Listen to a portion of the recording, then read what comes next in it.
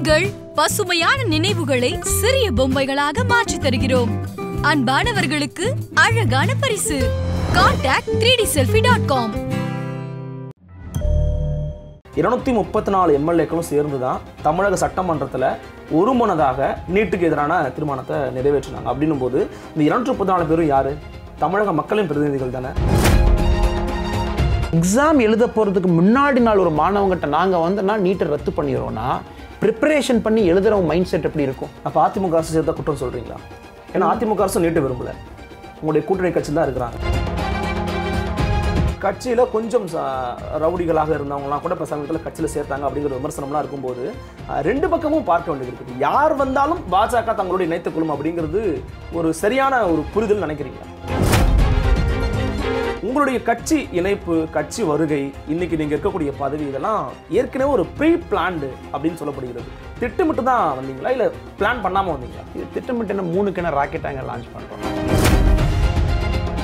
நான் ஆடுற ஆட்டம் வந்து ரிஸ்கியான கபடி கேம். நம்மளுக்கு வந்து கோட்டை போய் தொட்டுட்டு கபடி சொல்ல மாட்டேன். அந்த பக்கம் போய் எதிராளியை தூக்கி வெளியே வீசிட்டு வர்ற கேம் தான் இப்போ நான் பாலிடிக்ஸில் ஆடிட்டு இருக்கிறேங்க. இப்போ நீங்கள் வலதுசாரி இடதுசாரிங்க இது எப்போ நான் ஒத்துக்க மாட்டேங்க. கன்சிஸ்டண்ட்டாக பேசுறது அண்ணாமலைட்ட வலதுசாரி இருக்குது, இடதுசாரி இருக்குது, சென்ட்ரல் ஸ்டைல் இருக்குது. ஸ்டாட்டிஸ்டிக்கல் அடிப்படையில் இப்போது கூட நீட்டில் நீங்கள் பாஸ் மார்க்குக்கு மேலே கொஞ்சம் வாங்கியிருந்தீங்கன்னா போதும், கேபிட்டேஷன் ஃபீஸ் 40 லட்சத்துலேருந்து இப்போ 1 கோடி வரைக்கும் கொடுத்து சேர்ந்துக்கிட்டு இருக்காங்க. நீட்டால் என்ன மாறிடுச்சு? உங்களை தவிர மற்ற எல்லா கட்சிகளும் தமிழ்நாட்டை எதிர்க்கிறாங்க. அப்போ அவங்க எல்லாருமே முட்டாள்கள் சொல்ல வரீங்க. முட்டாள்கள் நான் சொல்ல வரேங்கிறத நான் ஏற்கனவே சொன்ன மாதிரி நீங்கள் வந்து தேவையில்லாத வார்த்தைகள் போடக்கூடாது. நீங்கள் வந்து முட்டாள், அறிவாளி நீங்கள் கேட்குற கேள்வி உண்மை வந்து என்ன வேணாலும் நீங்கள் ப்ளூ ஷர்ட் போட்டு கேட்கலாமா? நான் ஒரு வகுப்பறையில் 10 குழந்தைகள் இருக்காங்க. 10 குழந்தைகள் 10 மாணவர்களுடைய மொழியை சூஸ் பண்ணுறாங்க. அதுக்கான வாய்ப்பு உங்களால் கொடுக்க முடியுமா பள்ளிக்கூடத்தில்? நீங்கள் நியூ எஜுகேஷன் பாலிசி படிச்சீங்களா பிரதர்? இந்த புதிய கல்விக் கொள்கையை உலக மொழிகளை கற்பதற்கான வாய்ப்புகள்ல இருந்து மேண்டேன் மட்டும் தூக்கி இருக்கிறீங்க. எது என்ன காரணம்? அது திமுக வேண்டாம், அதிமுக வேண்டாங்கிறது அடிப்படையான கொள்கை. இன்னுமே என் கூட்டணியில் இருக்கு. கூட்டணியில் இருக்கிறோம் அப்படிங்கறக்கான கேள்வி வந்து நான் பதில் வந்து நான் சொல்ல முடியும்.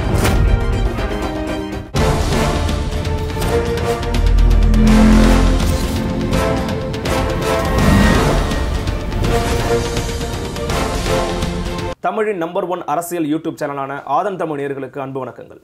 இன்று நம்முடைய ஆதன் தமிழின் பெரிதினும் பெரிதுகள் நிகழ்ச்சியில் இருந்திருக்கக்கூடிய சிறப்பு விருந்தினர் தமிழ்நாடு பாரதிய ஜனதா கட்சியினுடைய மாநில துணைத் தலைவர் மரியாதைக்குரிய திரு அண்ணாமலை அவர்கள். வணக்கம் சார். வணக்கம். எப்படி இருக்கீங்க? நல்லா இருக்கிறேங்க. தேங்க்யூ. மகிழ்ச்சி. தொடர்ந்து தமிழ்நாட்டில் பாஜக வந்து அடுத்தடுத்த நகர்வுகள் தேர்தலை ஒட்டி எடுத்துக்கிட்டு இருக்காங்க. தொடர்ந்து ஒரு பேசுபொருளாக மாறிக்கிட்டு இருக்காங்க. என்னுடைய முதல் கேள்வி அப்படிங்கிறது, நாளைக்கு இந்தியாவுடைய பிரதமர் மரியாதைக்குரிய திரு நரேந்திர மோடி அவருடைய பிறந்த நாள்.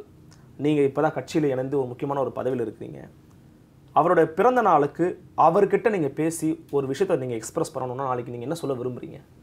உயர்திரு நம்முடைய பாரத பிரதமர் திரு மோடிஜி அவர்களுடைய 70வது பர்த்டேங்க.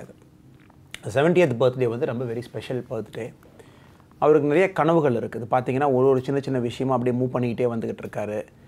2024க்குள்ளே நிறையா கோல்ஸ் வச்சுருக்காருங்க. அது ஒரு $5 trillion எக்கானமி ஆகணும், ஃபார்மர்ஸோட இன்கம்மை டபுள் பண்ணணும், அந்த மாதிரி. ஸோ எனக்கு அந்த மாதிரி இனிமேல் ஒரு சிறிய மனிதனுக்கு ஒரு ஆப்பர்ச்சுனிட்டி கிடச்சுன்னா நான் சொல்ல போகிறது என்னென்னாங்க, அந்த ட்ராக்கில் இருக்கும். எங்களை மாதிரி நிறைய தொண்டர்கள், நிறைய வெல்விஷர்ஸ், நிறைய இந்திய மக்கள், நாட்டுப்பற்று உள்ளவர்கள் வந்து அவருடைய கனவுகள் வந்து நனவாக்குற முயற்சியில் நாங்கள் இருக்கோம், கிரவுண்ட் லெவலில் வேலை செஞ்சுட்ருக்கோம் அப்படிங்கிற ஒரு மெசேஜ் மட்டும்தான் நான் கன்வே பண்ணுவேங்க. ரொம்ப முக்கியமாக சொல்லணும்னா, கொஞ்சம் கருத்தியல் ரீதியாக பல முரண்களை வந்து பாஜகவிற்கும் பெரியாருக்கும் இருக்கிறது அப்படின்னு வெளிப்படையாக பார்க்க முடிகிறது. நாளைக்கு அவருக்கும் பிறந்தநாள், திரு மோடி அவர்களுக்கும் பிறந்தநாள். இந்த ஒப்பீடு உங்கள்கிட்ட கேட்டால் நீங்கள் எப்படி சார் ஒப்பிட்டு பார்ப்பீங்க? பெரியார் அவர்கள் வந்து பார்த்தீங்கன்னா எல்லா தலைவர்களுமே அந்தந்த காலகட்டத்தில் தேவைப்பட்டாங்க. ஒரு காலகட்டத்தில் எல்லா தலைவர்களும் தேவைப்பட்டாங்க. ஸோ பெரியார் அவர்கள் வந்து அந்த பர்டிகுலர் காலகட்டத்தில் தமிழ்நாட்டில் தேவைப்பட்டார்கள். ஸோ அதில் வந்து பெரியார் அவர்கள் வந்து பண்ணின ஏகப்பட்ட விஷயங்களில் ஏகப்பட்ட நல்ல விஷயங்கள் பண்ணியிருக்கார். அதை பற்றி ஒரு பெரிய ஒரு மாற்று கருத்து எனக்கு கிடையாதுங்க. சில விஷயங்கள் வந்து எனக்கு முரண்பாடு இருக்குது. ஜெனரலாக ஒரு தலைவர்னு எடுத்துக்கிட்டிங்கன்னா 10 விஷயங்கள் செஞ்சாங்க அப்படின்னா 7 விஷயங்கள் எல்லோரும் ஏற்றுக்குவோம், 3 விஷயங்கள் ஏற்றுக்க மாட்டோம். அந்த மாதிரி தான் நான் பெரியாரை பார்க்குறேங்க. ஒரு சோஷியல் ரிஃபார்மர். அவருடைய துணிந்து சில விஷயங்கள் வந்து அந்த காலகட்டத்தில் அவர் செஞ்சார். அதனால் கண்டிப்பாக வந்து நான் வந்து பெரியாரை வந்து மிச்சவங்க பார்க்குற மாதிரி ஆங்கிளில் நான் பார்க்க மாட்டேன். எப்பவுமே பெரியார் மேலே எனக்கு ஒரு மதிப்பு மரியாதை எப்பவுமே இருந்திருக்குது. ஸோ அந்த ஆங்கிளில் தான் நான் பார்க்குறேன். இப்போ எவ்வளோ பெரிய கோயின்சிடன்ஸ் பாருங்கள், ஒரே நாளில் வந்து 2 முக்கியமான தலைவர்களோட பிறந்தநாள் வந்திருக்கு. மோடிஜி அவர்களோடதும் பெரியார் அவர்களதும். ஸோ பெரியார் ஃபாலோ பண்ணுறவங்க நிறைய பேர் தமிழ்நாட்டில் இருக்காங்க, மோடிஜி ஃபாலோ பண்ணுறவங்க நிறைய பேர் இந்தியாவில் அக்ராஸ் த வேர்ல்டு இருக்காங்க. நல்ல ஒரு ஆக்கப்பூர்வமான விஷயம் தானுங்க. ஏன்னா தலைவர்கள் வந்து மோடிஜி 2020 2030க்கு தேவைப்படுறார், அந்த விஷயங்கள் செஞ்சுக்கிட்டு இருக்காரு. ஸோ இன்னும் ஒரு 60 வருஷம் கழித்து ஹிஸ்ட்ரி வந்து பின்னோக்கி இந்த 2 தலைவர்களை பார்க்கும்போது கண்டிப்பாக என்னையை பொறுத்த வரைக்கும் என்ன சொல்லணும்னா, மோடிஜி அவர்கள் காலகட்டத்தில் மிகப்பெரிய வேலையை செஞ்சுட்டு போனார். பெரியார் அவர்கள் வந்து அப்போதைய தமிழகத்துக்கு தேவைப்பட்டார், சில விஷயங்கள் பண்ணிட்டு போனார் அப்படின்னு தான் பார்க்குங்க.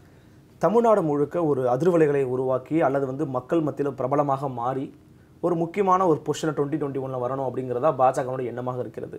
ஸோ நான் கட்சி சார்ந்த முதல்ல ஒரு சில விஷயங்களை முன்வைக்கணும், சில கேள்விகளை கேட்கணும்னு விரும்புகிறேன். நீங்கள் வந்து ஐபிஎஸ் பதவியில் இருந்தீங்க, ஐபிஎஸ் பதவியை விட்டுட்டு உடனடியாக விவசாயத்தில் குதிச்சிங்க, அதன் பிறகு பல விஷயங்கள் செஞ்சு இப்போது பாஜகவுடைய மாநில துணைத் தலைவர் பதவியில் இருக்கிறீங்க. வெளியிலிருந்து பார்க்கக்கூடிய ஒரு 3ஆம் நபராக பார்க்கக்கூடிய நபருடைய பார்வை எப்படி இருக்குது அப்படின்னா, இப்போ பாஜகவில் இருக்கக்கூடிய துணைத் தலைவராக இருக்கக்கூடிய அம்மையார் வானதி சீனிவாசன் அம்மா இருக்காங்க. அம்மையார் வந்து ஏபிவிபியில் இருந்தாங்க, தொடர்ந்து பல களப்பணிகள் செஞ்சுக்கிட்டு இருந்தாங்க. இப்போ கட்சியில் ஒரு பெண்ணாக முகிழ்ந்து ஒரு முக்கியமான ஒரு பொறுப்பில் இருக்கிறாங்க. நீங்கள் ஐபிஎஸ் பதவியில் தான் இருந்தீங்க, உடனடியாக மாநில துணைத் தலைவர் பதவிக்கு வந்துட்டீங்க. இப்போ கட்சியை வெளியிலேருந்து பார்க்கும்போது ஒரு பிரபலமாக இருந்துட்டா போதும், கட்சியுடைய முக்கிய பொறுப்பை கொடுத்துருவாங்க அப்படிங்கிறது ஏற்கக்கூடிய ஒன்று நினைக்கிறீங்களா? இது மக்களுக்கு விட்டுறேன், தலைவர்களுக்கு விட்டுறேன், ஏற்கிறது அவங்களுடைய இண்டிவிஜுவல் ஒப்பீனியனுங்க. எனக்கு வந்து எல்லா தலைவர்கள் அவங்க மேலேயும் மரியாதை இருக்குது, எல்லோரும் அவங்கவுங்க ஸ்டைலில் வேலை செஞ்சு வந்துட்டு இருக்காங்க. என்னுடைய பொலிட்டிக்கல் ஸ்டைல் அப்படிங்கிறது வேறேங்க. என்னுடைய ஸ்டைல் வந்து ஐ எம் ப்ரூவன் பெர்ஃபார்மர், போலீஸில் வந்து ஐ எம் ப்ரூவன் பெர்ஃபார்மர். அதுக்கப்புறம் பொலிட்டிக்கலியும் நான் ப்ரூவ் பண்ணிக்கிட்டு இருக்கேன், ப்ரூவ் பண்ணுவேன். ஸோ இது வந்து ஒரு ஈகோ விஷயமா இவங்களா அவங்களான்னு பார்க்க மாட்டேன். ஒரு கட்சிக்கு வந்து எல்லா விதமான தலைவர்களும் வேணும். Somebody whose young, dynamic and aggressive அவங்க வேணும். சம்படி ஹூஸ் எக்ஸ்பீரியன்ஸ்ட், கீழேருந்து மேலே வந்து எல்லாம் பார்த்துட்டு வந்தவங்க எல்லாமே வேணும்.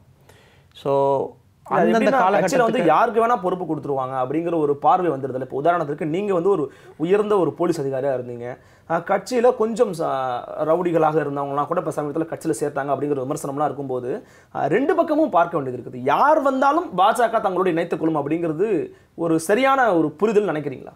அதான் நான் ஃபஸ்ட்டே சொன்ன மாதிரிங்க, பாலிடிக்ஸ் அப்படிங்கிறது பெர்செப்ஷன், அவங்கவுங்க வந்து எப்படி பார்க்குறாங்க ஒரு விஷயத்தை அப்படிங்கிறத பொறுத்து தான். இப்போ வந்து எல்லோரும் வந்தாங்க, எல்லாத்துக்கும் பொறுப்பு கொடுத்தோம் அப்படின்னு நான் பார்க்க மாட்டேனுங்க. அதாவது சில பேர் கட்சியில் சேர்றாங்க, அவங்களுக்கு கட்சி கொள்கை மேலே ஈடுபாடு இருக்குது. பட் நான் வந்து I am a very dead against criminalisation of politics. Criminals, rowdies அவங்கெல்லாம் வந்து பாலிடிக்ஸில் ஸ்பெஷலி பாஜகவில் சேர்றது வந்து எப்பவுமே நான் கன்சிஸ்டண்ட்டாக பேசிட்டு வந்திருக்கேன். அதை நான் வன்மையாக கண்டிக்கிறேன். பட் இந்த விஷயத்துக்கு வந்து நம்மளுடைய மாநில தலைவர் முருகன்ஜி அவர் கூட எக்ஸ்பிளனேஷன் கொடுத்துருக்காரு. இந்த நீங்கள் கேட்ட பர்டிகுலர் கேசஸ்க்கு வந்து அவர் எக்ஸ்பிளனேஷன் கொடுத்துருக்காரு. ஸோ அவர் கொடுத்த எக்ஸ்பிளனேஷனில் இந்த விஷயத்தை நான் விட்டுறேனுங்க.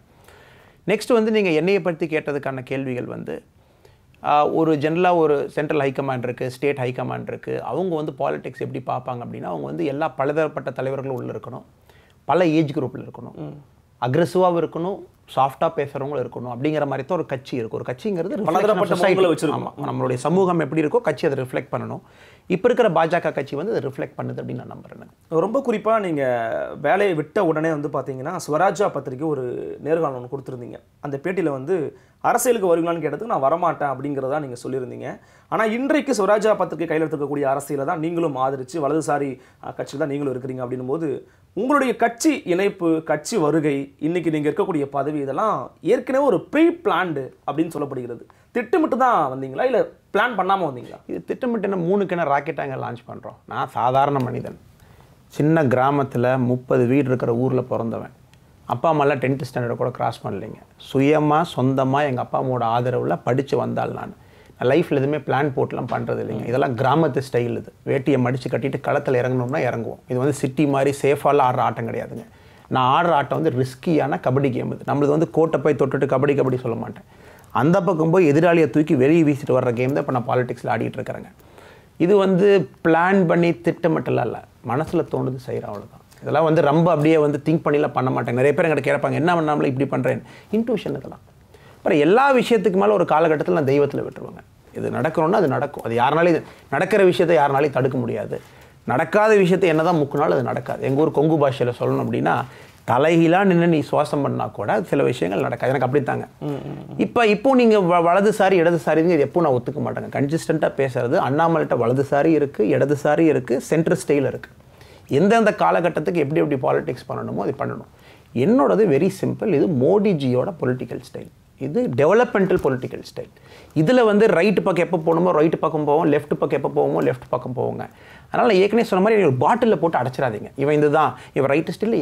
கன்சிஸ்டண்ட்டாக எல்லா கம்யூனிட்டியும் ஆதரிச்சு பேசுகிறேன், எல்லா ரிலீஜனையும் ஆதரிச்சு பேசுகிறேன், எல்லா மதத்தையும் ஆதரிச்சு பேசுகிறேன், ஏழைங்களை கூட நிற்கிறேன், அவங்களுக்கு சப்சிடி கொடுக்கணும்னு விரும்புகிறேன், எப்படி நீ ரைட்டிஸ்ட்னு சொல்லுவீங்க? ஸோ அப்படி பார்க்காதீங்க. பாரதிய ஜனதா கட்சியில் பார்த்தீங்கன்னா எல்லா விதமான தலைவர்கள் உள்ள இருக்காங்க. சார் முரளி மனோகர் ஜோஷி நீங்கள் என்ன சொல்லுவீங்க? அத்வானிஜி என்ன சொல்லுவீங்க? அருண் ஜெட்லிஜி என்ன சொல்லுவீங்க? மோடிஜி என்ன சொல்லுவீங்க? நீங்கள் ஒரு கேம் மாதிரி வச்சதில் ரைட் யார் லெஃப்ட் யார் சென்டர் யாருன்னு சொல்லுவீங்களா? எல்லாத்துட்டையுமே கலவைகள் இருக்குது. பட் நம்ம இந்தியன் பாலிடிக்ஸில் வெரி அன்ஃபார்ச்சுனேட்டாக என்ன பிரச்சனைங்க, புரிதல்கள் வந்து ரொம்ப கம்மியாக இருக்குது. மீடியாலையும் சரி, வெளியில் பார்க்கக்கூடிய மக்களும் சரி, புரிதல்கள் கம்மியாக இருக்கணும். உங்களுக்கு ஒரு பாக்ஸில் போட்டு அடைச்சிட்றாங்க. ஓ இவன் சாஃப்ரன் துண்டு போட்டானா இவன் ரைட்டுங்கிறது என்னங்க? ரைட் லெஃப்ட்டுங்கிற வேர்டு எங்கே வந்துச்சுங்க? ஒரு பொலிட்டிக்கல் ஸ்பெக்ட்ரமில் நீ இந்த பக்கம் போனால் ரைட்டு, இந்த பக்கம் போனால் லெஃப்ட், அதான் ரைட்டிஸ்ட் லெஃப்டிஸ்ட் அப்படிங்கிறோம். சரிங்களா? இப்போ ரைட்டிஸ்ட் டெஃபினிஷனை இம்ப்ராப்பராக தான் நம்ம டிஃபைன் பண்ணியிருக்கோம். ஏன்னா எல்லா தலைவர்களும் கலவை ஆஃப் எவ்ரி திங் தானுங்க. இப்போ நான் எக்ஸ்ட்ரீம் லெஃப்ட் தலைவர்கள் எடுத்து அவங்க பேசக்கூடிய விஷயங்கள் கூட பார்த்தீங்கன்னா ஒரு ரிலீஜன் வைஸில் அவங்களும் ரைட்டில் தான் இருக்காங்க நிறையா பேர். ஸோ அதனால் இது நான் ஏற்றுக்க மாட்டேனுங்க. என்னையை பொறுத்த வரைக்கும் இதெல்லாம் வந்து ஒரு கிராமத்து ஸ்டைலில் வரும். ஸோ பிளான் பண்ணுறதுக்கு என்னங்க 3 என்ன ராக்கெட்டாங்க வர்றோம். இது பாலிடிக்ஸ் என்னங்க இருக்குது? ஒரு பேஷனாக பண்ணுறோம், நாம் ஹார்ட்டில் பண்ணுறோம். இது பிளான் பண்ணி நாளைக்கு இது அடையணும் அது அடையணும் எதுவுமே கிடைக்காதுங்க. நம்ம ஸ்டைலில் போயிட்டுருக்கோம். ரொம்ப குறிப்பாக நீட் தொடர்பாக சமீபத்தில் பல விதமான சர்ச்சைகள் வந்து எழுந்திருக்கிறது. நீட் தேர்வினுடைய அச்சத்தின் காரணமாகவே 3 குழந்தைகள் ஒரே நாளில் தற்கொலை பண்ணிக்கிட்டாங்க. இதை சமூகத்தில் எந்த கட்சியுமே இருக்கல. இது வந்து ஒரு அசம்பாவிதம், இது துரதிருஷ்டமான சம்பவம் தான் எல்லாருமே சொல்கிறாங்க. ஆனால் பிணத்தை வைத்து அரசியல் செய்கிறார்கள் திமுக அப்படின்னு பாஜகவின் தேசிய எச் ராஜா அவர்கள் குறிப்பிடுறாங்க. என்ன சார் அரசியல் பண்ணிட்டாங்க நீட்டை வச்சு? இதை வந்து நீங்கள் 2 விஷயத்தில் பார்க்கணும். ஒன்று, நீட் எக்ஸாம் முடிஞ்சதுக்கப்புறம் நம்மளுடைய பார்வை நீட் எப்படி இருக்குது, நீட் எக்ஸாமுக்கு முன்னாடி நம்ம தமிழகம் நீட் எப்படி பார்த்துச்சு. இப்போ நீட் எக்ஸாம் முடிஞ்சிருச்சு. இப்போ நம்ம இந்த பக்கம் பார்த்துட்டு அந்த பக்கம் போகலாங்க.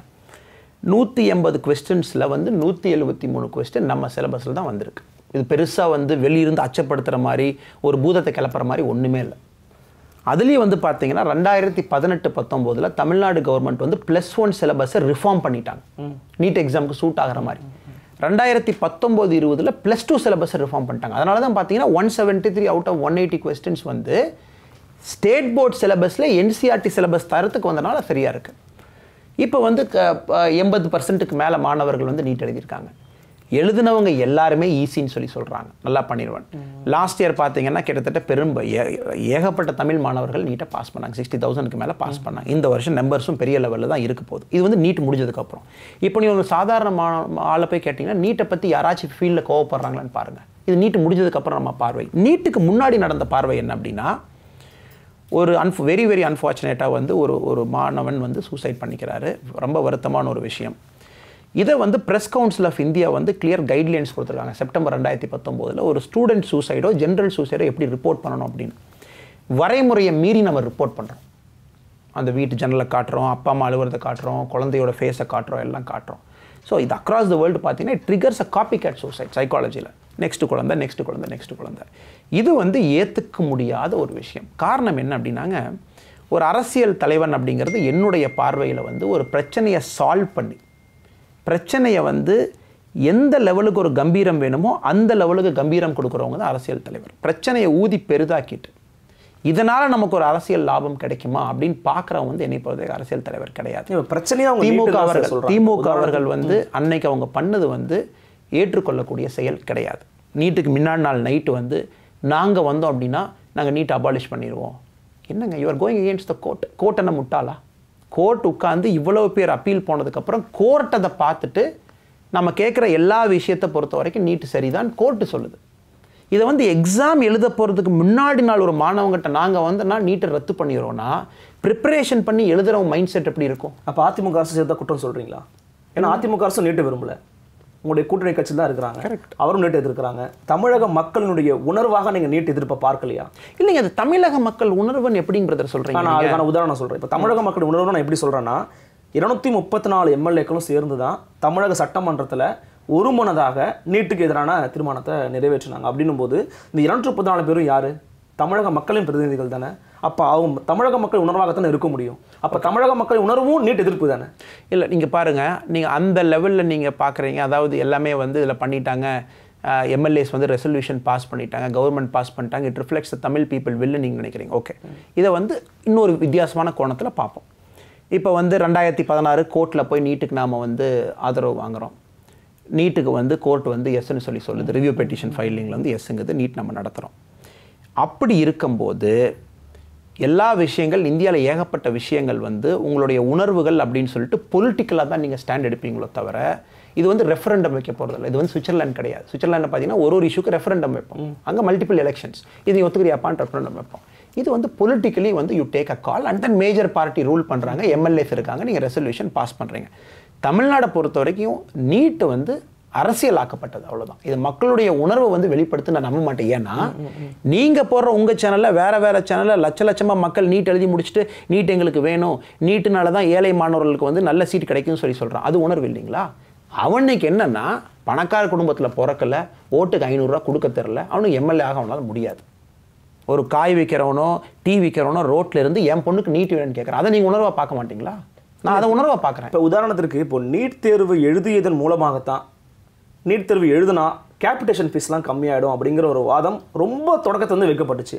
நேற்று அப்துல் கலாமின் ஆலோசகராக இருக்கக்கூடிய இலட்சிய இந்தியா அமைப்பின் ஒருங்கிணைப்பாளர் திரு பொன்ராஜ் அவர்கள் சொல்கிறாங்க, ஸ்டாட்டிஸ்டிக்கல் அடிப்படையில் இப்போது கூட நீட்டில் நீங்கள் பாஸ் மார்க்குக்கு மேலே கொஞ்சம் வாங்கியிருந்தீங்கன்னா போதும், கேபிட்டேஷன் ஃபீஸ் 40 லட்சத்துலேருந்து இப்போ 1 கோடி வரைக்கும் கொடுத்து சேர்ந்துக்கிட்டு இருக்காங்க.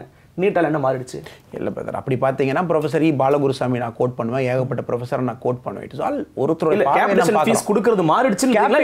கேபிட்டேஷன் ஃபீ கொடுக்கறது மக்கள்கிட்ட வந்து பேராசை இருக்க வரைக்கும் கேபிட்டேஷன் ஃபீ இருந்துகிட்டே தான் இருக்கும். இல்லை என்னதான் அதை ஒழிஞ்சிரும் சொல்லப்படுச்சு சார். இங்கே பாருங்கள், நீட்னால ஒளிஞ்சிரும்னு சொன்னோம்னா ஒரு லெவல் பிளேயிங் ஃபீல்டு கிரியேட் பண்ணி கொடுத்துருக்கோம். கேபிட்டேஷன் ஃபீ நீங்கள் டைரெக்டாக ஒருத்தர் சீட்டு வாங்கிட்டு சைடில் கூட பணம் வாங்கிட்டு போயிடுவான். ஸோ கேபிட்டேஷன் ஃபீ குறைஞ்சிருக்கு அப்படின்னு தான் நம்ம சொல்கிறோம். Over a point of time capitation ஃபீ ஒளிஞ்சிரும். காரணம் என்ன அப்படின்னா, புதிய கல்விக் கொள்கையை பார்த்தீங்கன்னா ஹையர் எஜுகேஷனோட ரிஃபர்மேஷன் அங்கே தான் நடக்குது. நீங்கள் அதை வந்து எல்லாம் இணைச்சு பார்க்கணும். ஒன்றா இந்தியாவில் பார்த்தீங்கன்னா இது காம்ப்ளெக்ஸ் டெமோக்ரஸி, ஃபெடரல் ரிப்பப்ளிக். ஒரே நாள் உட்காந்து ஆர்டர் போட்டு பண்ண முடியாது. எல்லாமே step by step regulations. NEET ஒரு காமன் அட்மிஷன் அப்படிங்கிறத வந்து you connected to new education policy. அதில் வந்து நீங்கள் தயவு செஞ்சு you connected to reformation and higher education. இப்போ ரிஃபர்மேஷன் அண்ட் ஹையர் எஜுகேஷன் நடக்க போகுது. ரெகுலேட்டரி பாடியை ரிஃபார்ம் பண்ணுறோம். அதெல்லாம் கனெக்ட் பண்ணி பார்த்தீங்கன்னா எஜுகேஷன் அப்படிங்கிறது கார்பரேட்டைசேஷன் ஆயிடுச்சு. எஜுகேஷன் கார்பரேட்டைசேஷன் ஆகிறனால தான் அதில் கேபிட்டேஷன் ஃபீ வருது. நீட்டுங்கிறது ஒரு துவக்கம். அதில் அந்த பாதையில் அது போயிட்டுருக்கு. நீங்கள் ஒரு 4-5 இயர்ஸ் ரிஃபார்மை கனெக்ட் பண்ணி பார்த்தீங்க அப்படின்னா கேபிட்டேஷன் ஃபீ ஒழிஞ்சிடும். இல்லை, இப்போது நீட்டு தேர்வு எழுதணும் அப்படிங்கிறதுக்காக நான் 1ஆம் வகுப்புலேருந்து 12ஆம் வகுப்பு வரைக்கும் நான் பள்ளிக்கல்வி படிக்கிறேன். அதுலேருந்து எனக்கு எந்த விதமான பலனுமே இல்லை தானே? அது நீங்கள் உங்களுடைய அரசாங்கத்திட்ட சொல்லணும். எஜுகேஷன் மினிஸ்டர் நான் தயாராகலன்னு நீங்கள் கமிட்டியை போட்டு இல்லை தயாராகலன்னு இல்லைங்க, தயாராயாச்சு. 173 கொஸ்டின்ஸ் அவுட் ஆஃப் 180 வந்து நம்மளுடைய பாட்டத்திட்டத்திலேருந்து வந்திருக்கு. எப்படி நீங்கள் தயாரில்லைன்னு சொல்ல முடியல? சார், நான் என்ன கேட்குறேன்னா 12ஆம் வகுப்பு வரைக்கும் நான் ஒரு கல்வி படிக்கிறேன். இப்போ புதிய கல்விகள் அமலுக்கு வந்துச்சு அப்படின்னா 3ஆம் வகுப்பு, 5ஆம் வகுப்பு, 8ஆம் வகுப்பு, 10ஆம் வகுப்பு, 11ஆம் வகுப்பு, 12ஆம் வகுப்பு 6 பொது தேர்வு நான் எழுத போகிறேன். அதன் பிறகு நான் நீட்டும் எழுத போகிறேன். நீட்டுங்கிறது அடுத்த வருஷமே எழுதி எனக்கு கிடைக்கலன்னா 4 வருஷம் நான் வெயிட் பண்ணணும். அடுத்த வருஷம் படிக்கலாம், அடுத்த வருஷம் படிக்கலாம், அடுத்த வருஷம் படிக்கலான்னு. நீட் தேர்வு எழுதக்கூடிய மாணவர்களில் கோச்சிங் சென்டர் மூலமாக போய் 95% அதிகமான மாணவர்கள் தேர்ச்சி அடைஞ்சிருக்கிறாங்க அப்படின்னு சென்னை உயர்நீதிமன்ற நீதியரசர்கள் தமிழக அரசு வழக்கறிஞர்கள்ட்ட ஸ்டாட்டிஸ்டிக்ஸ் ரிப்போர்ட்டை கொடுத்துருக்காங்க. பார்த்தீங்களா, இப்படி தான் இருக்குது. ஒரு சமமற்ற வாய்ப்பு இல்லாமல் இருக்குதே அப்படின்னு நீதியரசர்கள் கேட்குறாங்க. உச்சநீதிமன்ற தீர்ப்புக்கு பிறகு தான் அவங்களும் கேட்டுருக்காங்க. அப்படின்னும் போது சமமான வாய்ப்பை நீங்கள் எப்படி நீங்கள் வெளிப்படுத்துறீங்க? எங்க நீட்டு வர்றதுக்கு முன்னாடி எப்படிங்க இருந்துச்சு? இந்தியாவில் மெடிக்கல் போனவங்க, இன்ஜினியரிங் போனவங்க 3 கிளஸ்டர்ஸ் இருக்குது தமிழ்நாட்டில். 3 கிளஸ்டரில் இருக்கக்கூடிய கோச்சிங் இன்ஸ்டியூட்ஸ், ப்ரைவேட் ஸ்கூல்ஸ் தான் டாமினேட் பண்ணுறாங்க. நீட்டுக்கு முன்னாடி நீங்கள் வாதத்தை எப்படி வேணாலும் பார்க்கலாம். நீட்டு வந்ததுக்கப்புறம் அது பரவலாக ஸ்ப்ரெட் ஆயிருக்கான்னு கேட்டால் பரவலாக ஸ்ப்ரெட் ஆயிருக்கு. அந்த 3-4 கிளஸ்டர்ஸ் தமிழ்நாட்டில் என்ன இருக்கும், நான் பேர் சொல்ல விரும்பல, அந்த கிளஸ்டரை வந்து உடைச்சாச்சு. ரெண்டாவது வந்து பார்த்தீங்கன்னா இதே நீதியரசர் நீங்கள் சொல்கிறது, அதே நீதியரசர் வந்து ஹைகோர்ட்டில் முந்தானயத்தை உட்காந்து நீங்கள் தான் வந்து நீட் சூசைடை வந்து பாலிடிக்ஸ் ஆக்குறீங்க, உங்கள் மேலே நான் ஆக்ஷன் எடுப்பேன்னு சொல்கிறோம். அதையும் கோட் பண்ணுங்கள். அதாவது என்னென்னா selective coating is always a big problem. So NEET அப்படிங்கிறது எது கொண்டு வரப்பட்டது? ஒரு லெவல் பிளேயிங் ஃபீல்டை க்ரியேட் பண்ணணும். எல்லாரும் வந்து பணக்காரனோ ஏழையோ அக்ராஸ் இந்தியா போகிறக்கு ஆப்பர்ச்சுனிட்டி இருக்கணும். 85% வந்து லோக்கல் ஸ்டூடெண்ட்ஸ்க்கு தமிழ்நாட்டில் சீட்டு கொடுத்துட்றோம். 15% வந்து வெளிமாநில ஸ்டூடெண்ட்ஸ் இங்கே வர்றாங்க. அதே நம்ம ஸ்டூடெண்ட்ஸும் வெளிமாநிலம் போய் படிக்கிறாங்க. ஐம்ஸ் போங்க தமிழ்காரன் படிக்கிறான், ஜிப்மர் போங்க தமிழ்காரன் படிக்கிறான். எங்கே நம்ம ஒரு இந்தியன்னு சொல்கிறோம். 15% கூட வெளிநாடு மக்கள் வந்து இங்கே வெளி ஸ்டேட் மக்கள் வந்து இங்கே படிக்க மாட்டாங்க. நானும் போய் வெளி ஸ்டேட் பார்க்க மாட்டேன். இது நம்ம என்னங்க பேசிகிட்டு இருக்கோம்? செகண்ட் நம்ம சொல்கிறோம், சரி ஓகே ஒரு பட்டியல் இனத்து பெண் வந்து தற்கொலை பண்ணிக்கிட்டாங்க அப்படின்னா அந்த சீட் யாருக்கு போகுதுங்க? பட்டியல் இனத்து பெண்ணுக்கு தானே போகுது. அதை வச்சு நம்ம வந்து அவங்களுடைய ஃபோட்டோவை வச்சு போட்டு நம்ம அரசியல் பண்ணிக்கிட்டு இருக்கோம். நீங்கள் உண்மையான புரிதலோட பார்த்தீங்க அப்படின்னா நீட் வந்து ஒரு ஸ்டார்ட். இப்போ 4வது வருஷம் இல்லை, உங்களை தவிர மற்ற எல்லா கட்சிகளும் தமிழ்நாட்டு எதிர்க்கிறாங்களே, அப்போ அவங்க எல்லாருமே முட்டாள்கள் சொல்ல வரீங்க? முட்டாள்கள் நான் சொல்ல வரேங்க பிரதர். நான் ஏற்கனவே சொன்ன மாதிரி நீங்கள் வந்து தேவையில்லாத வார்த்தைகள் போடக்கூடாது. நீங்கள் வந்து முட்டாள் அறிவாளி ஃபஸ்ட்டே சொன்ன மாதிரி அறிவற்றவர்கள் இல்லை. மேபி நீங்கள் உங்கள் பேர் என்னங்க பிரதர்? எம்பர் அருளரசு. அருளரசை பொறுத்த வரைக்கும் தமிழக அரசியல்வாதிகள் முட்டாள்கள், அண்ணாமலையை பொறுத்த வரைக்கும் தமிழக அரசியல்வாதிகள் அறிவாளிகள். இப்படி வச்சுக்கலாமா அருளரசு? நீங்க கேட்குற கேள்வி உண்மை உட்காந்து என்ன வேணாலும் நீங்கள் ப்ளூ ஷர்ட் போட்டு கேட்கலாம். Politics is an evolution. Step by step evolve ஆகிட்டு இருக்கும். நீட்டை நான் ஃபஸ்ட்டே சொன்ன மாதிரி it is a start of a major educational reform. நீட்டோட கலவையை வந்து நியூ எஜுகேஷன் பாலிசியோட சேர்த்து பாருங்க. ஹையர் எஜுகேஷனில் ரிஃபார்ம்ஸ் நடந்தே ஆகணும். பிகாஸ் ப்ரைவேட் யூனிவர்சிட்டிஸ் டாமினேட் பண்ணுறாங்க. அவன் தான் டிசைட் பண்ணுறான். 2000 ஏக்கர் 3000 ஏக்கரில் ஸ்கூல் வச்சிருக்கான், காலேஜ் வச்சிருக்கான், பெரிய அரசியல்வாதியாக இருக்கிறான், பெரிய படைபலம் இருக்குது, மீடியா ஓன் பண்ணுறான். He decides. தனித்தனி என்ட்ரன்ஸ் நடத்திட்டு இருக்கான். யாருக்கு வேணாலும் 3 கோடி 4 கோடி கொடுக்குறான். இது எதுவுமே நீங்கள் பார்க்காம நீட் வந்ததுக்கப்புறம் கேபிட்டேஷன் ஃபீ இருக்குன்னு ஒருத்தர் சொல்கிறார். சரி, ஓகே, நீட்டு வந்ததுக்கப்புறம் கேபிட்டேஷன் ஃபீ குறையறக்க ஆரம்பிச்சிருக்கா? நீட்டு வந்ததுக்கப்புறம் எஜுகேஷன் லாபியை உடைச்சிருக்கமா? நீட்டு வந்ததுக்கப்புறம் தமிழ்நாட்டில் ப்ரைவேட் ஸ்கூல் டாமினேட் பண்ணுற மார்க்கெட்டை உடைச்சிருக்கமா? அப்படிங்கிற கேள்விக்கு பதில் சொல்லுங்கள், நான் ஒத்துக்கிறேன். சார், ரொம்ப முக்கியமாக இந்த புதிய கல்விக் கொள்கையில் 3வது மொழி குறித்தான ஒரு விவாதம்ங்கிறது ரொம்ப அதிகமாக இருந்துருக்கு. நீங்கள் அதை பற்றின கருத்துக்களை சொல்லியிருக்கிறீங்க. என்னோட கேள்வி அப்படிங்கிறது 3வது மொழி கட்டாயம் அப்படிங்கிறதா இப்போ இருக்குது. ஆனால் எதை வேணால் ஆப்ஷனலாக நீங்கள் கொடுத்துருக்கீங்க. கரெக்ட். அந்த கட்டாயம் அப்படிங்கிறத நீக்கிட்டு மேபி 3வது மொழியை படிக்கலாம் அப்படிங்கிற வாய்ப்பை மட்டும் கொடுத்துருந்தீங்கன்னா இவ்வளோ எதிர்ப்பு வந்திருக்காதுன்னு நீங்கள் நினைக்கிறீங்களா? நீங்கள் இப்போ எஜுகேஷன் மினிஸ்டராக என்ன பண்ணணும் தெரியுங்களா? நீங்கள் ஸ்கூலுக்கு வரலாம், படித்தாலும் படிக்கலாம், 8 மணி நேரம் உட்கார்ந்தாலும் உட்காரலாம், நீங்கள் எக்ஸாம் எழுதினாலும் எழுதலாம், பாஸ் பண்ணாலும் பாஸ் பண்ணலான்னு சொல்லி கவர்மெண்ட் நடத்துங்களேன். கவர்மெண்ட் எதுக்குங்க இருக்குது? கவர்மெண்ட் இருக்கிறது சில விஷயங்கள் செய்யறதுக்காக. உலகம் ஃபுல்லாக போய் யூரோப்பில் போய் பாருங்கள், 3 லாங்குவேஜ் பேசுகிறான். கேலிக் லாங்குவேஜ் பேசுகிறான், old European language. New European language like French are very evolve language படிக்கிறான், இங்கிலீஷ் படிக்கிறான். அக்ராஸ் த வேர்ல்டு வந்து மல்டிபிள் லாங்குவேஜ் படிக்கிறான். இந்தியாவில் உங்களுக்கு எல்லாமே என்ன வேணும் அப்படின்னா மக்களுக்கு பண்ணலாம், செய்யலாம், சந்தோஷமாக இருக்கலாம், ஜாலியாக இருக்கலாம் அப்படிங்கிறது தான் மக்களுக்கு வேணும். இது புதிய கல்விக் கொள்கையில் என்னங்க சொன்னோம்? 3 லாங்குவேஜ் நீங்கள் படிக்கணும். எப்போ இருந்து சொல்கிறோம்? 1968லேருந்து சொல்கிறோம். அப்போவெல்லாம் யாரும் இருந்து கிளம்பி வரல. 1968லேயும் 3 லாங்குவேஜ் படின்னு சொல்கிறோம். 1986லேயும் 3 லாங்குவேஜ் படின்னு சொல்கிறோம். 2020லேயும் 3 லாங்குவேஜ் படின்னு சொல்கிறோம். 1968லேயும் பிரதர் நம்ம சொன்னது நீ ஹிந்தி கட்டாயமாக படிக்கணும் அப்படின்னு சொன்னோம். 1968 காங்கிரஸ் கவர்மெண்ட் கொள்கையில். 1986 என்ன சொன்னோம்? நீ ஹிந்தி படிச்சே ஆகணும், நீ ஹிந்தி அதிகமாக படிக்க மாட்டேற. காரணம் என்னன்னா தமிழ்நாட்டில் ஹிந்தி டீச்சர்ஸ் இல்லை, ஹிந்தி பிரச்சார சபை எல்லாருமே பேசணும். அந்த டாக்குமெண்ட் நீங்கள் படித்து பார்த்தீங்கன்னா தெரியும். 2020 ஹிந்திங்கிற வேர்டு யூஸே பண்ணல. ஃபுல் டாக்குமெண்ட் அவ்வளோ பேஜில் ஒரே ஒரு வார்த்தை மட்டும்தான் ஹிந்தின்னு இருக்கு. நாம் என்ன சொல்கிறோம்? 3 லாங்குவேஜ் படிங்க, உங்களுக்கு நல்லது. அக்ராஸ் த வேர்ல்டு நீங்கள் காம்படேட்டிவாக இருக்கணும். அதில் ஹிந்தி படிக்காட்டி கூட பரவாயில்ல, சமஸ்கிருதம் படிக்காட்டி பரவாயில்ல, மலையாளம் படிக்காட்டி பரவாயில்ல, ஒரு ரீஜனல் லாங்குவேஜை செலக்ட் பண்ணி படிங்க. உடனே மக்களுக்கு என்னென்னா, நேற்று ஒரு டிபேட்டில் கூட பார்த்தேன், ஐயோ 3 லாங்குவேஜ் படிக்க சொல்கிறேன், எனக்கு ரொம்ப கஷ்டம், நான் வந்து ஃபிசிக்ஸ் கெமிஸ்ட்ரியில் எனக்கு கஷ்டமாக இருக்கும். ஃபிசிக்ஸ் கெமிஸ்ட்ரிங்கிறது லாங்குவேஜ், நாம் சொல்கிறது வந்து சப்ஜெக்ட், நாம் சொல்கிறது வந்து லாங்குவேஜ் சொல்லிகிட்டு இருக்கோம். ஏங்க, ஒரு மனிதன் வந்து நிறையா மொழிகள் பேசும்போது, நான் சொல்கிறேன், நான் வந்து இப்போ நான் கர்நாடகாவில் வேலை செஞ்சனால கர்நாடகாவில் இருக்கக்கூடிய நிறையா வந்து காவியங்கள் படிச்சிருக்கேன். ஞானபீட்ட அவார்டு வாங்கின காவியங்கள் கர்நாடகாவில் நிறைய இருக்கு. அதை நீங்கள் தொடர்ந்து படிச்சீங்க அப்படின்னா இன்னொரு புரிதல் கிடைக்குது இந்தியாவை பற்றியோ ஒரு சமுதாயத்தை பற்றியோ. தமிழ்நாடு அப்படிங்கிறது சந்தேகமே இல்லாமல் நம்மளுடைய மொழி அப்படிங்கிறது எங்கேயோ முன்னாடி போயிட்டு இருக்கும். தமிழ் தெரிஞ்ச ஒருக்கா வந்து நம்மளுடைய கம்பராமாயணமோ நம்மளுடைய திருக்குறளோ நம்மளுடைய புறநானூரோ ஓப்பன் பண்ணி படிச்சிட்டானா அவன் தமிழுக்கு எப்பவுமே லைஃப் ஃபுல் அடிமை. இப்படித்தான் நான் பார்க்குறேன். ஒரு லாங்குவேஜ் அப்படிங்கிறது ஒரு சமுதாயத்தை உங்களுக்கு ஓப்பன் பண்ணி கொடுக்குது, ஒரு சிந்தனையை உங்களுக்கு மாற்று சிந்தனையை கொடுக்குது. அப்படி இருக்கும்போது நிறைய பேர் சொல்கிறாங்க, ஐயோ 3 லாங்குவேஜ் படித்தா என் தாய்மொழிக்கு என்ன ஆகும்னு சொல்லி கேட்குறாங்க. இல்லைங்களா? 3 லாங்குவேஜ் படிக்கும்போது அப்போ தான் உங்கள் தாய்மொழியோட அருமை உங்களுக்கு புரியும். பாரதியார் அவர்கள் 14 மொழிகள் படித்தார். 14 மொழிகளும் படிச்சுட்டு ஃபைனலாக என்ன சொன்னாருங்க?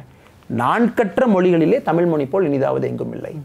தொன்மையாக இருக்கலாம், பழமையாக இருக்கலாம், தமிழ் மொழி மாதிரி. இப்போ பாரதி அவர்கள் வந்து ஒரே ஒரு தமிழ் மொழியை மட்டும் படிச்சுட்டு தமிழ்நாட்டில் அரசியல் பண்ணுற மாதிரி, நான் பார்த்த மொழிகளிலே தமிழ் மொழி போல் எதுவும் இல்லைன்னு தமிழ்நாடு அரசியல்வாதி சொல்லிட்டு இருக்கான். ஸ்பெஷலி திராவிட கட்சிகள். பாரதியார்கள் சொன்னது நான் கற்ற மொழிகளிலே அப்படி. அதை முழுமையாக ஏற்கிறேன் சார். என்னோட கேள்வி என்னன்னா, நீங்கள் 3வது மொழின்னு ஒரு ஆப்ஷன் வச்சிருக்கீங்க இல்லையா, அது எப்படியும் இன்டெரக்டாக இந்தியை தான் கொண்டு வருவீங்க அப்படிங்கிறாங்க. உதாரணத்திற்கு ஒரு வகுப்பறையில் 10 குழந்தைகள் இருக்காங்க. 10 குழந்தைகள் 10 மாநிலத்துடைய மொழியை சூஸ் பண்ணுறாங்க. அதுக்கான வாய்ப்பு உங்களால் கொடுக்க முடியுமா பள்ளிக்கூடத்தில்? நீங்கள் new education policy படிச்சிங்களா brother? New education பாலிசியில் நம்ம என்ன சொல்கிறோம் அப்படின்னா, 3வது மொழி அப்படிங்கிறது லோக்கலைஸ் பண்ணி கொடுத்துறோம். ஸ்டேட் எஜுகேஷன் மினிஸ்டர் நம்மளுடைய சென்ட் ஜார்ஜ் ஃபோர்ட்டில் உட்காந்து டிசைட் பண்ணுறது இல்லை. லோக்கல் லெவலில் கிளஸ்டர் பேசிஸில் டிசைட் பண்ணுறது தான் உங்களுடைய ரீஜனல் லாங்குவேஜ். கோயம்புத்தூரை பொறுத்த வரைக்கும் நம்ம ஊர், நான் வந்திருக்கிற ஊரில் பார்த்தீங்கன்னா ஏகப்பட்ட பேர் மலையாளம் பேசுவாங்க, தெலுங்கு பேசுவாங்க. அவங்களுடைய குழந்தைகள் வந்து நம்மளுடைய தமிழ்நாட்டை வந்து ஒரு தாய்நாடாக மதித்து நம்மகிட்ட வாழ்கிறாங்க. நிச்சயமா அந்த குழந்தைகள் வந்து மலையாளம் படிக்கிறதுக்கு இதில் ஆப்பர்ச்சுனிட்டி இருக்குது. ஏன்னா மலையாளம் டீச்சர்ஸ் அங்கே கிடைப்பாங்க. ஆனால் என்ன விருப்பம் படிக்க முடியாது, நான் மராத்தி படிக்கணும்னு விருப்பப்பட்டால் படிக்க முடியாது. இங்கே பாருங்கள், ரைட்னா வந்து நீங்கள் உங்கள் வீட்டில் உட்காந்துக்கிறீங்க, நான் ஃப்ரெஞ்சு படிக்கணுங்கன்னு சொல்கிறீங்க. அரசாங்கம் வந்து 130 பேத்துக்கு நடத்துகிறோம். ஐயோ தம்பி அரளரசு ஃப்ரெஞ்சு படிக்கிறேன்னு விருப்பப்படுறாரு, டெல்லியிலேருந்து ஒரு ஃப்ரெஞ்சு டீச்சர் உங்கள் வீட்டுக்கு அனுப்பிச்சு உங்கள் வீட்டில் படிக்க வைக்கலாமா? தமிழ்நாடோ இந்தியாவோ எல்லா இடத்த பொறுத்த வரைக்கும் இட்ஸ் அ காமனாலிட்டி. ஒரு இன்டர்நேஷ்னல் ஸ்கூல் போங்க, தமிழ்நாட்டில் இருக்குது, சென்னையில் இருக்குது, 5 லாங்குவேஜ் டீச்சர்ஸ் வச்சுருப்பாங்க. அவன் ஃப்ரெஞ்சு சொல்லிக் கொடுப்பான், ஜெர்மனு சொல்லிக் கொடுப்பான், ஹிந்தி சொல்லிக் கொடுப்பான், எல்லாமே சொல்லிக் கொடுப்பான். காமனாக நம்ம பேசும்போது அதுக்கு தான் கிளஸ்டர் பேஸ் அப்ரோச் கொடுக்குறோம். கோயம்புத்தூரை பொறுத்த வரைக்கும் ப்ரிடாமினண்ட்டாக மலையாளம் படிப்பாங்க, தெலுங்கு படிப்பாங்க. ஏன்னா அந்த reflection of communities like that. கோயம்புத்தூரில் போய் ஃப்ரெஞ்சு படிக்கிறவங்க ஹை லெவலில் மட்டும் இருப்பாங்க, லோ லெவலில் இருக்க மாட்டாங்க. அவங்க ஃப்ரெஞ்சு விருப்பப்பட மாட்டாங்க. அப்படி இருக்கும்போது தான் பாடத்திட்டம் கொடுக்கணும். இதே லாஜிக் நான் வர்றேன் பிரதர். இப்போ வந்து ஏகப்பட்ட ப்ரைவேட் ஸ்கூல்ஸ் நடத்துகிறாங்க. தமிழ்நாட்டில் ஏகப்பட்ட ஹிந்தி ஸ்கூல்ஸ் இருக்குது. அதில் 40க்கும் மேற்பட்ட ஸ்கூல்ஸ் பார்த்தீங்கன்னா நம்மளுடைய எதிர்கட்சிகள் அவங்க இருக்கக்கூடிய கட்சி அவங்க நடத்தக்கூடிய ஸ்கூல்ஸ் இருக்குது. ஓகே சரிங்களா? அந்த ஸ்கூலில் அவங்க பேசுகிற மாதிரி ஒரு எதிர்கட்சி தலைவர் சொல்கிறாரு அப்படின்னா 10 பேர் 10 லாங்குவேஜ் படிப்பாங்க. ஏங்க நீங்கள் நடத்துகிற ஸ்கூலில் 10 பேர் 10 லாங்குவேஜ் படிக்கிறங்க, பட் நீங்கள் ஹிந்தி தானே சொல்லிக் கொடுக்குறீங்க. ஏன்னா ஹிந்தி தான் உங்களை பொறுத்த வரைக்கும் வேணும்னு நீங்கள் நினைக்கிறீங்க. இப்போ கேட்டிங்கன்னா ஒரு கீழே சாப்பிட போகிறீங்க, இப்போ நீங்களாம் இப்போ சாப்பிட போகிறோம், இட்லி வேணும், தோசை வேணும், பூரி வேணும்னு வச்சுருக்கோம். காமனாக இருக்கிறதாங்க எடுத்து சாப்பிடுவோம். அதனால் நீங்கள் யோசனை வந்து என்ன அப்படின்னா, 130 பேர் 130 லாங்குவேஜ் படிக்கணும்னு சொல்கிறாங்க. டீச்சர் வச்சு ஆன்லைன் இருக்குது, ஆன்லைனில் போய் படிங்க. இது வந்து கிளஸ்டர் பேஸ் அப்ரோச். அந்த ஏரியாவை ரிஃப்ளெக்ட் பண்ணும். ஹொசூர் பார்டருக்கு நீங்கள் போயிட்டீங்கன்னா கனடா படிங்க. ஏன்னா நிறைய பேர் கன்னடிகர்கள் வந்து செட்டில் ஆகிருக்காங்க. சென்னை வந்தீங்கன்னா ரிஃப்ளெக்ட் பண்ணுங்க. ஸோ இந்த கொள்கை, புதிய கல்விக் கொள்கை தான் ஃபர்ஸ்ட் டைம் பார்த்தீங்கன்னா கிளஸ்டர் பேஸ் அப்ரோச் கொடுக்குது. முக்கியமான உண்மையான டெமோக்ரஸி என்னங்க? கிராஸ் ரூட்ஸில் கீழே வந்து ஒருத்தன் விருப்பப்படுற விஷயத்தை செய்கிறது தான் டெமோக்ரஸி, அதான் ஜனநாயகம். புது கல்விக் கொள்கை ஜனநாயகம். எல்லாரத்தை விட நீங்கள் இன்னும் நினச்சிக்கணும், ஏதோ பிரைம் மினிஸ்டர் ஆஃபீஸில் உட்காந்து ஏசி ரூமில் உட்காந்து ஓகே புது கல்விக் கொள்கை தூக்கி போகிறான்னு போடல. 5 வருஷம் டிஸ்கஸ் பண்ணி 2 லட்சம் பேத்துக்கு மேலே ஒப்பீனியன் வாங்கி பஞ்சாயத்திலிருந்து மேலே இருக்கிற பிரைம் மினிஸ்டர் ஆஃபீஸ் வரைக்கும் அவ்வளோ ஒப்பீனியன் எடுத்து 2,37,000 ஒப்பீனியன் எடுத்து அதையெல்லாம் சேர்த்து ஒரு டிராஃப்ட் போட்டு டிராஃப்டில் சில தவறுகளை மாறி புது கல்விக் கொள்கை வந்திருக்கு. Which means it reflects the will of the people. கீழே இருக்கக்கூடிய மனிதனோட மனநிலையை பிரதிபலிக்கக்கூடியதான் புது கல்விக் கொள்கை. நிச்சயமா இப்போ மொழி மீது வெறுப்பு அப்படிங்கிறது தவறு அப்படின்னு நீங்க சொல்ல வரீங்க அப்படின்னா, இந்த புதிய கல்விக் கொள்கையை உலக மொழிகளை கற்பதற்கான வாய்ப்புகள் வந்து மேண்ட்ரின் மட்டும் தூக்கி இருக்கிறீங்க. என்ன காரணம் அதுக்கு? ஓகே, இப்போ வந்து கேவியில் பார்த்தீங்க அப்படின்னா ஒரு 2 வருஷத்துக்கு முன்னாடி வந்து சில விஷயங்கள் அவங்க சொன்னாங்க. அப்பயே மேண்ட்ரின் அப்படிங்கிறது ஒரு சர்ச்சைக்குரிய ஒரு விஷயமாச்சு. புதிய கல்விக் கொள்கை வந்து பார்த்தீங்கன்னா இட் இஸ் பியூர்லி கன்கரண்ட் லிஸ்ட்ல கூடிய விஷயங்கள். நிறைய விஷயங்கள் வந்து அட்வைசரியா இருக்கு, நிறைய விஷயங்கள் வந்து ஆர்டரா இருக்கு. ஏன்னா சென்ட்ரல் கவர்மெண்ட்டுக்கு பவர்ஸ் இருக்கு, ஸ்டேட் கவர்மெண்ட்டுக்கு பவர்ஸ் இருக்கு. நீங்க இண்டிவிஜுவலா மேண்ட்ரின் படிக்கணும் அப்படின்னா you are most welcome to read it. இது கவர்மெண்ட் ஃபெசிலிட்டேட் பண்ணுறாங்க. கவர்மெண்ட் வந்து பார்த்தீங்கன்னா சில டீச்சர் ட்ரைனிங் இன்ஸ்டியூட்ஸோ, ஏன்னா 6% GDP வந்து நம்ம எஜுகேஷன் போட போகிறோம். இதில் ஏகப்பட்ட உள்கட்டமைப்பு கிரியேட் பண்ணுறோம். Government has taken a policy கால். இப்போ நீங்கள் இந்தியாவில் சூப்பர் என்ன தெரியுங்களா? எந்த ஜேர்னலிஸ்ட்டும் சைனாவில் போய் தமிழ் சொல்லிக் கொடுக்குறதுக்கு சைனா முயற்சி பண்ணது அந்த கேள்வி நம்ம கேட்க மாட்டோம். ஏன்னா இந்தியாவில் டூ மச் டெமோக்ரஸி இல்லைங்க. இதே நம்ம போய் சைனாவில் போய் ஜி ஜின்பிங்கோ இன்னொருத்திட்டையோ போய் சார் தமிழ் சொல்லிக் கொடுக்க நீங்கள் ட்ரை பண்ணல சார், என்ன சார் காரணம்? சைனால எவன் தமிழ் சொல்லிக் கொடுக்குறான்? சைனால எவன் இந்தியா சொல்லிக் கொடுக்குறாங்களா? தவறு நான் சொல்ல வரலைங்க. It is a policy decision of the government. ஒரு ஆப்ஷன் கொடுக்குறாங்க. அதையும் மீறி உங்களுக்கு படிக்கணும்னா இட் இஸ் ஆப்ஷனல். நீங்க மேண்ட்ரின் படிங்க. இந்தியாவில் மேண்ட்ரின் தெரிஞ்ச எத்தனை பேர் இருக்காங்க? சைனீஸ் எம்பசிலன்னு சொல்லி கொடுக்குறாங்க. ஏங்க இப்போ வந்து நீங்க என்ன சொல்றீங்கன்னா ஒரு கட்டத்தில் நீங்க சொல்றீங்க எனக்கு இவ்வளவு மொழிகள் எது குடிக்கிற படிக்க முடியலன்னு.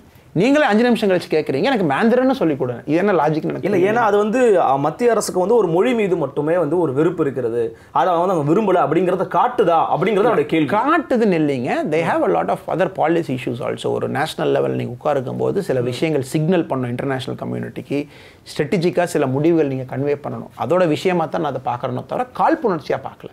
ஏன்னா பார்த்தீங்கன்னா நமக்கு வந்து சைனீஸ் மக்கள் மேலே மிகப்பெரிய அன்பு இருக்குது. யாருங்க பக்கத்து ஊருக்காரங்க தான்.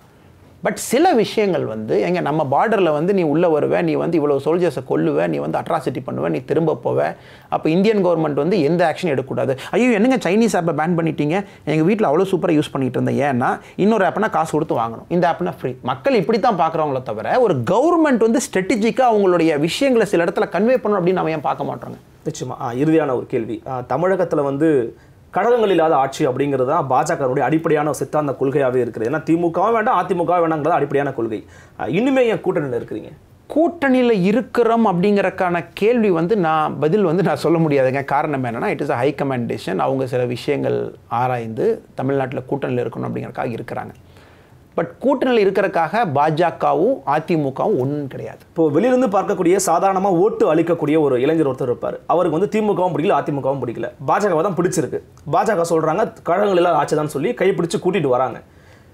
வாக்களிக்கக்கூடிய நபரையும் கைப்பிடிச்சு கூட்டிகிட்டு வரீங்க, இந்த பக்கம் அதிமுக கூட கூட்டணி வச்சுக்கிறீங்க அப்படின்னா எனக்கு எப்படி உங்கள் மேலே நம்பிக்கை வரும்? வெயிட் பண்ணுங்கள், என்ன எலெக்ஷனுக்கு என்ன 8 மாதம் இருக்குல்ல, வெயிட் பண்ணுங்கள். தமிழ்நாட்டில் ஏகப்பட்ட விஷயங்கள் நடக்கும், அற்புதங்கள் நடக்கும், கூட்டணிகள் உடையும் அப்படிங்கிறீங்க. உடையும் நான் சொல்லிங்க, வெயிட் பண்ணுங்கள். எதுக்கு வந்து நம்ம நேற்றே சொன்ன மாதிரி ஒரு ஒரு ஒரு குதிரை வண்டிக்கு முன்னாடி தான் குதிரை இருக்கணும், குதிரைக்கு முன்னாடி குதிரை வண்டி இருக்கக்கூடாது. வெயிட் பண்ணும், குதிரை வண்டி போயிட்டுருக்கு, குதிரை முன்னாடி இருக்குது, வண்டி பின்னாடி இருக்குது.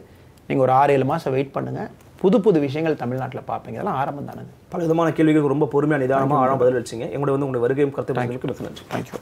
நன்றி நண்பர்களே. மீண்டும் ஒரு பெருதிலும் பெருதிகள் நிகழ்ச்சியில் மற்றும் ஒரு ஆளுமையோடு உங்களை சந்திக்கிறேன். அதுவரை உங்களிடமிருந்து விடைபெறுவது உங்கள் அருள்மொழிவர்மன். இணைந்திருங்கள். இது உங்கள் ஆதன் தமிழ்.